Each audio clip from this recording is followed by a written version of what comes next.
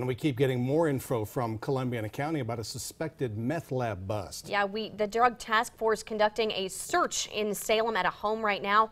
27 First News anchor Stan Boney was live at the scene at 5:15. Let's head back to him with what he's learned.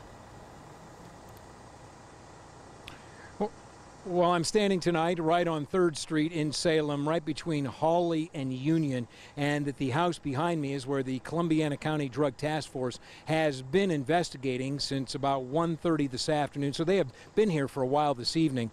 We have not yet really had the chance to talk with anybody with law enforcement, but we do suspect that what they're dealing with here is a suspected meth lab, and we only know that because of what we have seen going on here.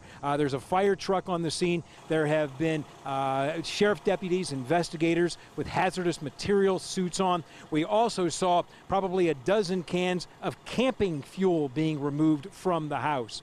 I did talk to some of the neighbors around here. They said there was a couple that lived there, and either 2 or 3 kids. We also heard that there was a lot of activity at the house, a lot of people going in and out. Nobody knew for sure what was going on, but they knew that there was some activity going on in the house. One person we talked to, his name was Shane Sylvester. He lives right next door.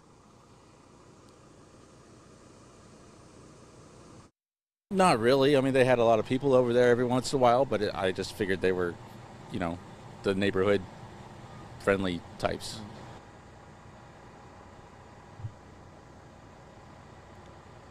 Well, for a while today, we thought they were going to be wrapping up. It looked as if they were beginning to wrap up. And then all of a sudden here, I saw one of the investigators put his hazardous materials suit back on. In fact, if he's putting it on right now, and it looks as if he is going to be going back into the house. So they're not done quite yet. The investigation not complete. The Columbiana County Drug Task Force lead investigator, Brian McLaughlin, we heard that he would talk to us, though we have not seen him come out here as of yet. So that's the status, what we believe to be a meth lab on 3rd Street in Salem, and police are on the scene dealing with that. Live in Salem, Stan Boney, WKBN 27 First News.